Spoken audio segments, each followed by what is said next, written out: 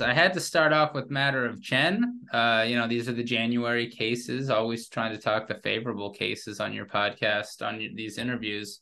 Matter of Chen is the BIA agreeing with the overwhelming group of circuits, I think all circuits, that held that, the continuous Niz-Chavez Pereira deficient NTA issue held that a final order of removal doesn't stop the accrual of continuous physical presence, doesn't implicate the stop time rule, just like a notice of hearing doesn't implicate the stop time rule in the Chavez, just like a deficient NTA doesn't implicate the stop time rule, that's Pereira itself, nor does a order of removal, because it's not listed under the statute. Oh, interesting. That's what and so you've got, I don't know, 100,000 non-citizens who've got final orders of removal who might not have had the 10 years when they were ordered removed, but do have it now. And so long as they have a qualifying relative, a U.S. citizen or LPR spouse, parent, child, they are potentially eligible for reopening. That's when this is going to all really come into play.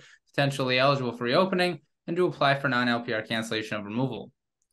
And wherever else there's a stop time rule, that should also apply. So that's matter of Chen. I mean, really agreeing with all the circuits that have said that. That's the good. The bad on matter of Chen is like the BIA under this administration seems to always give and then also take a little at the same time. The BIA then held in adjudicating whether reopening is warranted, applying matter of Quello as it always does and always should, that the non-citizen has to establish prima facie eligibility for the relief. Well, what does that mean? We've always known that means you got to submit the relief application and show that you could warrant the relief. But in matter of Chen, the BIA seems to take a pretty hard line and say that Mr. or Mrs. Chen need to establish prima facie eligibility for relief as a matter of discretion and as a matter of hardship. And in addition to, of course, not having disqualifying crimes and having the 10 years. And so it seems like the BIA wants to have a mini removal adjudication or mini removal hearing in the motion to reopen itself. And, prima facie on good moral character. And it's balancing, it's doing all of this in the motion to reopen context, held that Ms. Chen didn't satisfy it on discretion, on good moral character. So really putting a high burden on motions to reopen, even though it's agreeing with the other circuits and saying, even though she got her 10 years because she's been here for a long time after the removal order, still didn't meet it.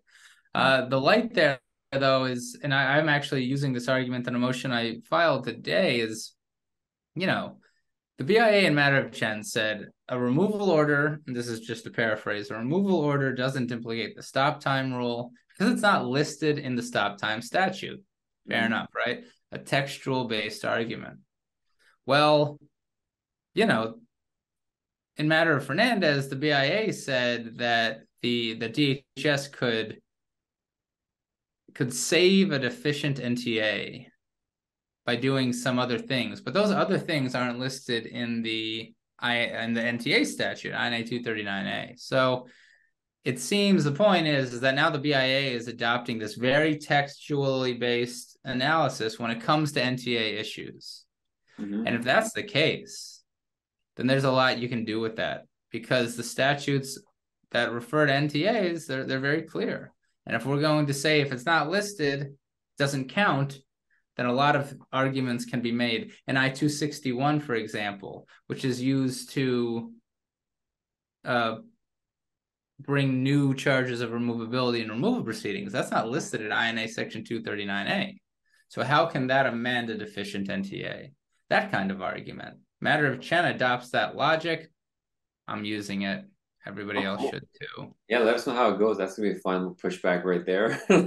See what happens. I mean, the deficient NTA thing, it's sometimes I'm making the arguments and it kind of feels a bit like a game, but it's a game with real world consequences. If you have a client who doesn't want to be in removal proceedings and DHS is not going to re-NTA them, that is their prerogative, then that is a real world consequence from what is sometimes a very silly argument, but it's a silly argument that the Supreme Court gave us 5 years ago and continues to give us.